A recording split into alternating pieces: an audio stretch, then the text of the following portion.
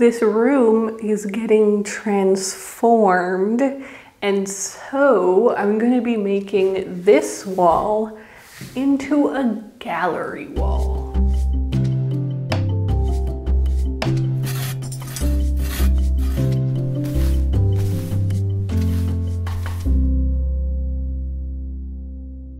A couple of weeks ago, I did this project. This is a miniature living room with mini furniture in it. Video is up if you want to see it. But it really made me think about this wall in general. This wall is big, it's mighty, it has a lot of potential. Ultimately, what I'm doing right now with the floor and with other things is I'm turning this into a dining room. And so I think that having a wall covered in art would be a lovely addition to a dining room. So that's what we're gonna do. Oh my God, hello. Hello, hello.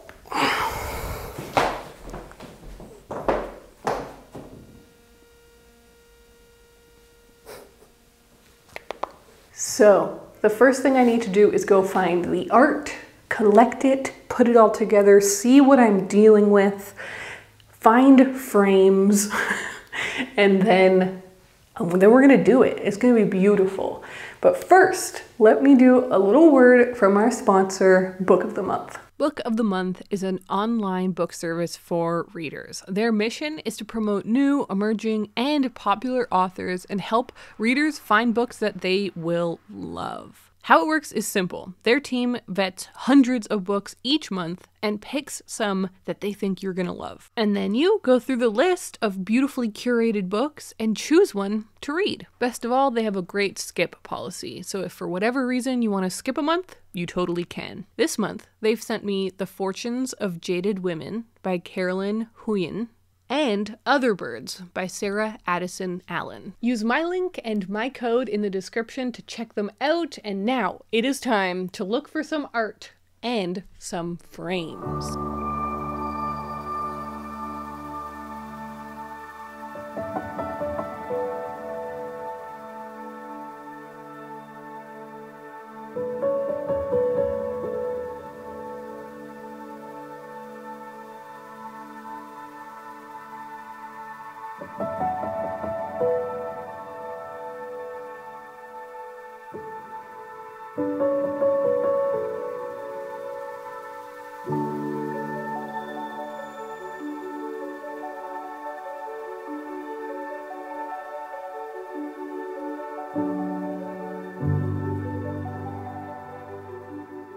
Okay, I have done some digging. I've done some searching for art, and what a lovely mission. Just grabbing art. I have collected a lot of usually small, usually postcards, but sometimes medium-sized art while traveling. And it was honestly sort of emotional going through all of the different postcards and things and remembering where I got them, why I bought them. Some of them I don't remember, which is interesting because I'm like, wow, 20-year-old Ariel thought this was beautiful and she bought it because she thought it was so pretty, and 27-year-old Ariel doesn't remember it. But a lot of them, most of them, I'm like, I remember I was in Paris. This was the first time I went to England. This was the first time, blah, blah, blah. So a lot of postcards. And these are basically going to act like little space fillers around the bigger art. Because I think that that makes sense to kind of figure out where the bigger art goes and then fill in with like cute little things like this in between those big pieces. So then I have these two that are also bigger. So this I got the first time I went to Paris like 8 years ago, and it's a little worse for wear, but pretty good considering like it survived so many moves and I brought it back home in a backpack kind of thing. But then I also have this awesome horse painting, that is from a Nova Scotian artist. I found it somewhere and I thought, this is so pretty. So I picked that up. So these are kind of the medium-sized pieces. The largest piece that I know for sure I want to put over there is this. Oh. So this is a print that I did in collaboration with my friend and incredible illustrator Brenna Thumler, who has illustrated some of my favorite graphic novels ever. We did this print together. It exists as a t-shirt. So first, basically, I said to her, like, I'd love to do a t-shirt design with you for my line. I'm thinking about books, and there are still some of those t-shirts available if you're interested. And once she gave me the art, it was so beautiful that I was like, we have to sell this as a print as well. Like, I love that it's wearable art on a t-shirt, but I think it also should be hangable art. So this is so beautiful. I'm excited to get this framed. Yeah, this is just gorgeous. So that's all of the art that I have that isn't framed. Then I have also collected, though, some frames that I have. So I think we have a really good material base here, right? We have stuff that is very small, some medium-sized stuff, and some really big pieces. So all together, I think it's going to create a dynamic wall, which I'm very excited about. So next, I have to... next, I have to do the wainscoting. So I got it in my head that this room could use some wainscoting. I just think it will elevate the room to the next level and make it look that much prettier and fancier and interesting. So I have had a lot of success doing board and batten in the upstairs guest room, in the upstairs hallway.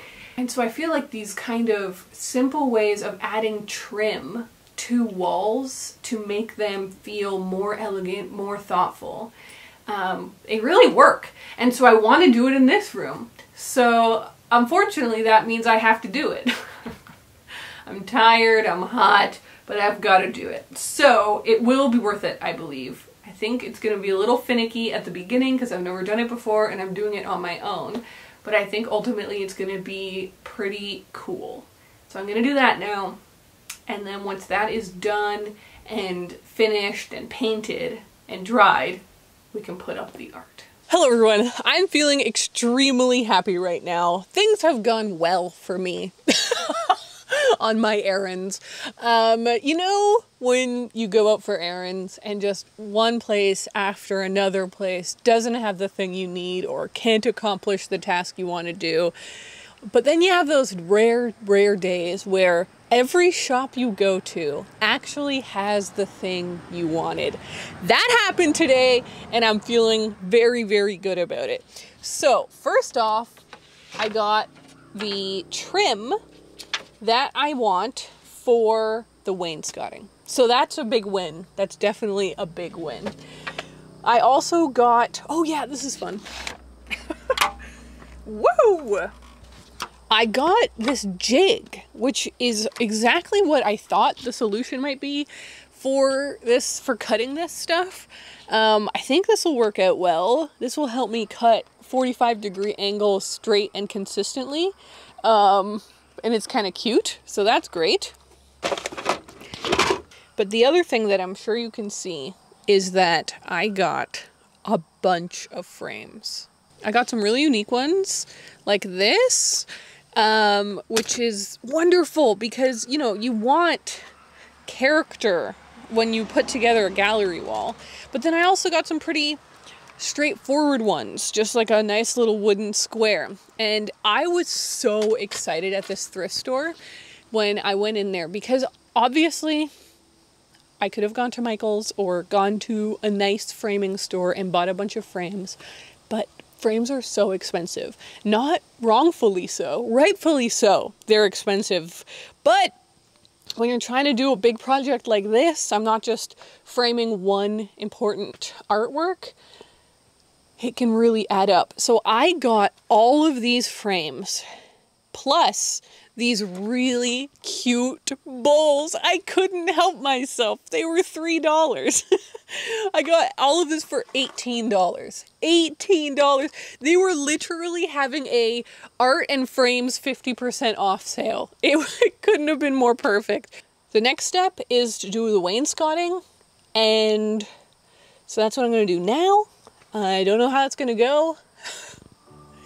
Hopefully it goes great. I would love if it's not going to be long enough, is it? Oh, that would have been so convenient. Okay. So I have saved many images on Pinterest of what this looks like. And what I've noticed is that they all have one piece that goes the length, and then some squares that go down and some squares that go up.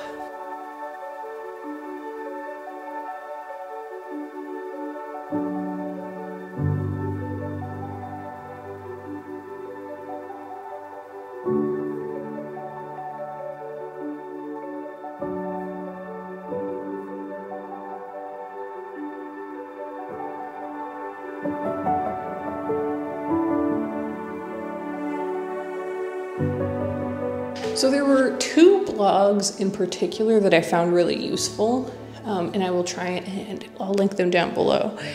But they recommended building a little piece or just cutting a little piece of wood that is the space that you want, so that you can use it as a really easy guide to make all of the spaces even. Great idea. So I have cut this, it's 7 inches, and that's gonna be our guide.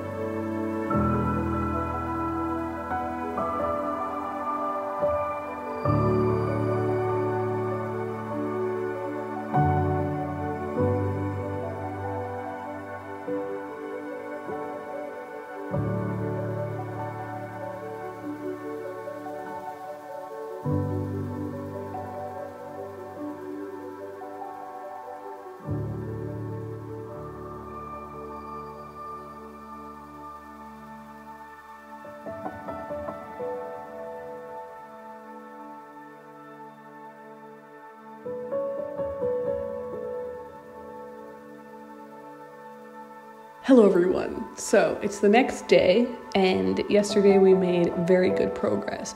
I was up very late, 1 a.m. working on this room, and in the late night I forgot to put my microphone to charge, so that's why I'm recording my audio onto my phone. Very good progress is being made. I stained the floor last night, which was a song and dance. That will be in the video for this whole room. Drama ensued. But the exciting part for this video is that with the help of my mom, we did the wainscoting. It was a 2-person job, so thankfully my mom came and helped me. She held stuff while I positioned it. She held it while I sawed all of these pieces. So I cut everything, which is really cool because I've never cut stuff like in this way before. And my jig worked perfectly. And I used a nail gun by myself. My dad always uses the nail gun, but now I have another skill unlocked. I know how to nail gun. Because she's the best, my mom helped me out by sanding all of the spackle. So we are so close to finishing the wall prep. It is now time to paint it. So I'm gonna paint the wall, and then as it's drying, I'm gonna be putting together the frames, the art into the frames, and then it will be time to start putting stuff in. Hello everyone. Welcome to into my side yard.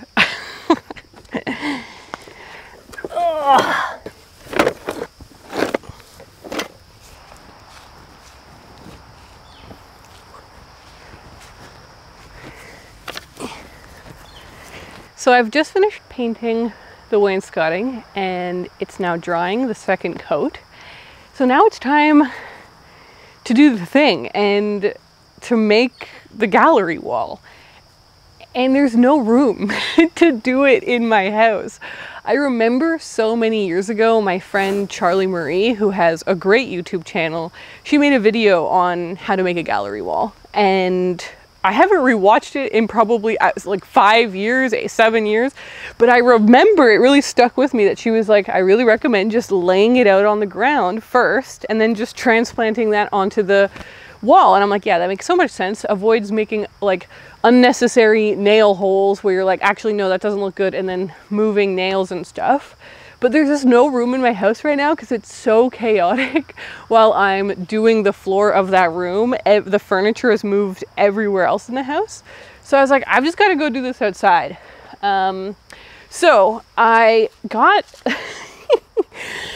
pieces of extra trim. I've got this broom handle that I'm going to be using to do the polyurethane on the floor. And it's approximately the right size. Imagine what the neighbors must think. So I'm gonna basically do 2 of these. I've decided that I want to have the pictures within the 2 boxes instead of kind of overlapping. I think both look great. I can always add stuff, but I'm basically gonna map it out here. I could be wrong, but the strategy I'm gonna implement is laying it out with the frames first and then seeing if I have the art that fits into those frames. But yeah, I also brought a blanket because I know I'm gonna want to just sit. I'm so tired. And I got some kombucha because I know how to live.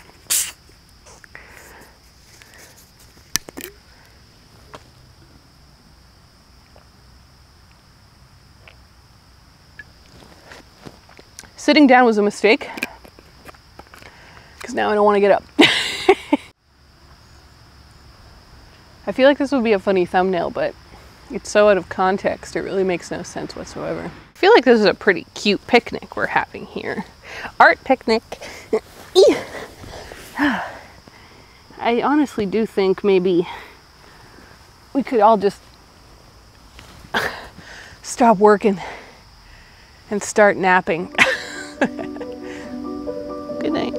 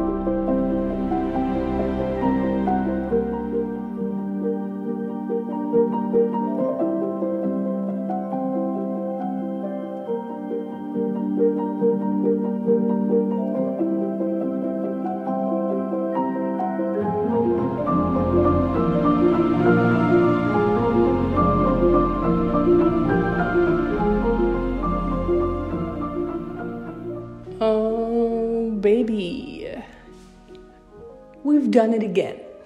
I present to you my gallery wall. It's perfect. Wow, you guys, this transformation has been so beautiful. This wall got so damaged when I took off the fake wood paneling. Let's look at a before image of this wall so that we can really talk about how much it's changed. It got so damaged, and while I've tried to repair it, it doesn't look its best. So being able to sort of embrace that and cover it sort of with these pictures, all of which mean something to me, is so gorgeous. The wainscoting is unbelievable. It wasn't exactly cheap, but it wasn't like shockingly out of my budget, could never afford it, could never save up for something like that. No, that is a very doable project. I so recommend, because it has classed this wall up so much. I can't wait to do it to the rest of this room. And I feel sort of emotional as I stand here and I look at this art. It's all, like I said before, it's all art that I've collected throughout my life, now here in one place. For some of the frames, I didn't have a perfect sized artwork, so that's gonna be kind of a fun hunt going forward. I also didn't have one for him, so I'm looking for something to go there. And my final observation is how cool this miniature living room looks now. Now that it fits in with all of these different frames, it kind of just, oh yeah, look, it's just a different frame. No, wait, it's a tiny living room. I also think this view is pretty fun. You can see the yellow pink room, but then behind it, you can see the purple door and the green door, which is very exciting. But then if you look over there, you see the ugly old wood paneling. So it's fun. I'm just glad I'm chronicling all of this stuff with you guys, because we're seeing places get better, and yeah, this just feels so fancy. I'm in the midst of transforming this room, so make sure to stick around, because the floors, I did something special for the floors, and I can't wait to show you in my next video. And you have to see how this gallery wall works with the rest of the furniture in the room, I think. So, trying to tantalize you. Thank you to Book of the Month for sponsoring this video, and also big thank you to my patrons. I don't really use social media very much anymore, so that's what I'm using Patreon for. I post images of different little house projects, and I do voice memos, just kind of giving everyone updates. That's linked down below. And don't forget, if you want to get one of these prints, there's still a few available. So I'm done promoting stuff now. Thank you so much for watching. Thank you so much for joining me for this project. And I can't wait. I can't wait for this room to be done. Wow. Oh, final note. Do you think I should put art in here and here? Let me know in the comments, because I think it could look cool, but I don't want it to look crazy. Please tell me your opinions. Okay.